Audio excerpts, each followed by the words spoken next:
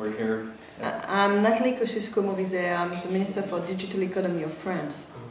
And I'm very honored to be with Madame Minister here in the impressive palace or the offices of the ministry. And she's in charge of the digital economy here in France. And can you tell us a little bit about that? What's that portfolio look like, and what are you developing here? Well, first, this is not the first time I meet Rod Beckstrom. Last time it was in a chairman chair for the Internet Global Forum, and this is always a very producive time, so I'm very happy to be here with him. I'm working on digital economy as a whole in France, which is both developing broadband access, for example, working on technical aspects of the digital economy, but also developing the internet society. What is internet changing to our society?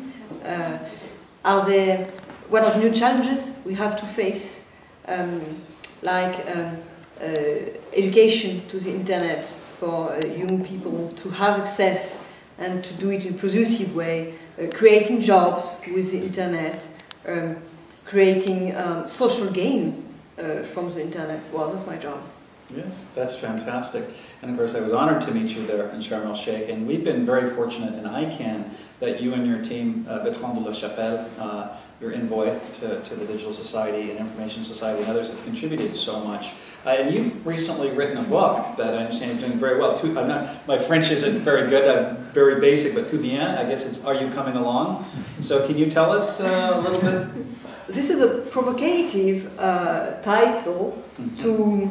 especially with this picture. Yeah. Well, the idea is people to buy the book, they don't know exactly why, then to read it and to discover things about serious issues, especially internet governance, because the last chapter of the book is about international governance, internet governance challenges, and what are the good questions and the fake questions, and which answers could we build together. Yes. And what are some of your greatest challenges or most exciting projects that you're working on here now at the Ministry for France and for you and helping Europe as well? Well, one of my big challenges is making people understand that internet is not just about broadband access or maybe jobs or economic challenges, but is also about society. Which type of society are we creating with the modern internet? What will be changing in relations between people? What will be changing in democracy, the way we practice democracy? What will be changing in geostrategy too? One of my big challenges is making people understand that. I'm not just Minister, in fact, of the digital economy, I'm Minister of the digital society. And I would like people to be more aware that things are changing very quickly. Yes. And you're, with your organization, one of the keys for the changes. You're very kind. You're very kind. And you've added a lot of value to what we do and your team. And one thing I'm curious, where would you like to see internet governance and ICANN as a part of that go in the future? And what do you think, what's your advice to me as a new CEO at ICANN? Well, I think we share the conviction that internet can be a major way to change positively the world. I mean, internet is not just a mean, it's also a new dimension. Things are changing very quickly. It's a sort of revolution, and this can be a very positive revolution if this is shared.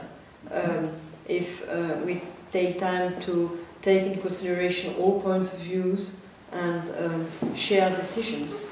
And I understand that's evolution. You're leading right now in the ICANN, and we appreciate it very much. Well, thank you. And I know you're leading an evolution here in France because you're also known as being one of the real pioneers of Web 2.0 and social media in government. In fact, it's well known that you're one of the leading Twitterers here in France. Can you tell us a little bit about what's that like to jump into that pond and be a leader there? Well, my point of view is you don't have really specialists, you don't have experts of the internet. Everybody is looking for something, testing something. And I'm testing right now the Democracy 2.0, or the Republic 2.0 in France. And I'm trying to take with me more and more people into this experience. For example, I created sort of university of members of parliament here in France, from all parties, members of Senate, members of House of Representatives, to lead them towards the internet, to give them the desire to be there on social networks, telling them that now citizens are becoming citizens 2.0. Some of the citizens, they won't meet anymore in the traditional places, but those citizens expect them to be on the internet and to chat with them and discuss future or public policies on the internet. So one of my current jobs is trying to lead this change in France, and I'm trying to lead also by the example. Yes. Positive things you can do as a politician on the internet. Yes. So if we think about this Republic 2.0, can you talk a little about what is... we'll let it go back. One last question. Last question is, you're such a rising star here in France, a very young minister, and very dynamically leading and bringing up so many concepts and bringing the public in and being online and pushing very progressive thoughts on the internet and elsewhere. Many people are saying, the minister, that you could be a future president of France. No, I don't think people are saying that. I know they're saying that. Well, in politics, you must be aware that people saying this sort of thing are sometimes very enthusiastic and nice citizens, and very often just other politicians trying to kill you.